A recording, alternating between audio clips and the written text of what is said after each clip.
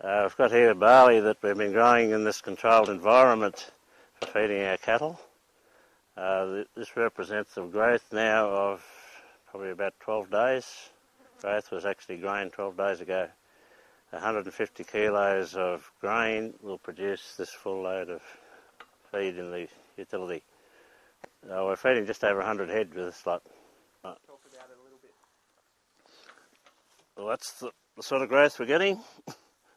That's the root system. There's probably more feed in the roots than there is in the actual top, more weight.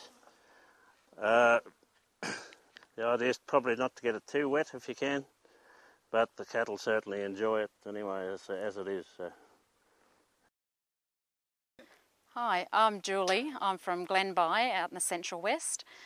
Today we're just about to go and feed our cattle with our fodder that we have grown in our fodder system. We're actually feeding out about a tonne of feed from our fodder system, and we're feeding about 100 head of cattle, thereabouts. What we've found is the main advantage is that we've been able to consistently supply our markets as an ongoing market.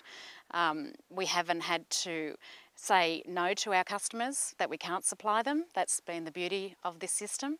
And basically too, we've been able to hold our sustainability, I guess. I feel it's been a difference of whether we've actually been here. It's quite viable, and it's been a big advantage to us. I know of some people that have been forced off the land, but I do know, particularly locally, there are farmers now that are doing it quite tough. They haven't actually left their farm as such, but they've found that they've had to destock their place, they have to sell everything, and they're basically just hanging on. Yeah, it's definitely been a blessing in the drought for us, for sure. In the system, we put barley in the system. That's what we're growing. It grows the shoots, the cattle, the stock, even the sheep eat it as well. And they're actually eating the shoots and the whole lot of it. And it's a ton of growth that we wouldn't necessarily have in a drought because there's nothing on the ground. So that's what we have. And they love it. Cash flow on a farm is vital, really, I think, to sustainability for us to live here, basically. We still have our normal bills to pay. We still have groceries. We still have children to go to school to educate. I feel that cash flow is highly important. With the fodder system I've found through the drought, it's really been a blessing. And I feel that without it, I'm just not sure where we would actually be with our cash flow.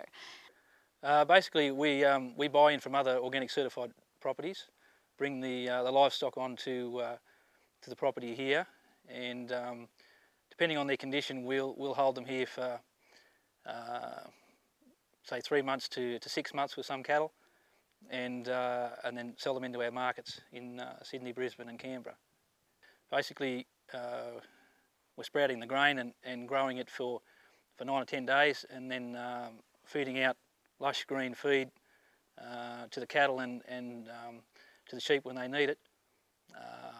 It doubles the protein content. So if you have barley at say 10% protein, it'll come out at 19 or 20% when it's at the feed stage. You're also increasing your actual weight or feed from the grain, which is say 1 kilo of grain will comfortably give you 8 kilos of feed.